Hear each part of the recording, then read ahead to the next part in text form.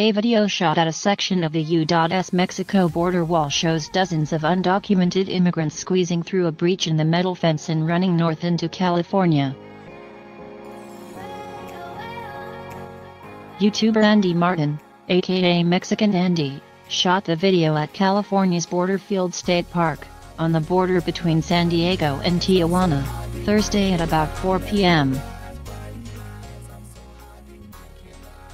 In the dramatic clip, dozens of migrants can be seen gathering next to the border fence, waiting as someone appears to saw through the chain-link fence behind the bollards.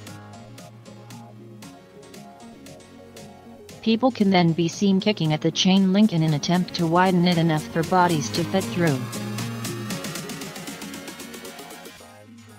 As soon as there's a big enough gap, the undocumented migrants squeeze through the hole and then run into the town of Imperial Beach, past a white Border Patrol truck that has its sirens blaring.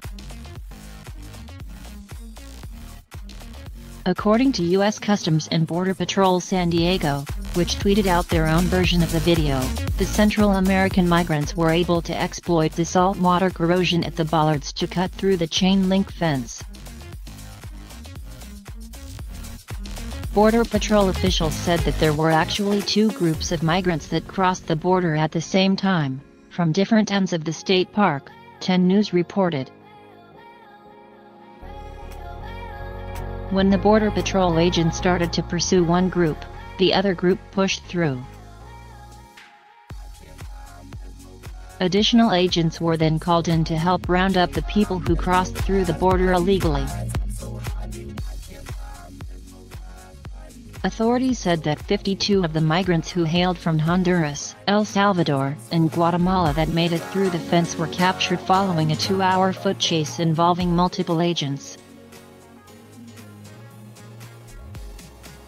Once in custody, they all claimed asylum. The migrants included 27 families, 24 adults, and 1 unaccompanied child. Authorities believe that they caught everyone who breached the fence during the incident.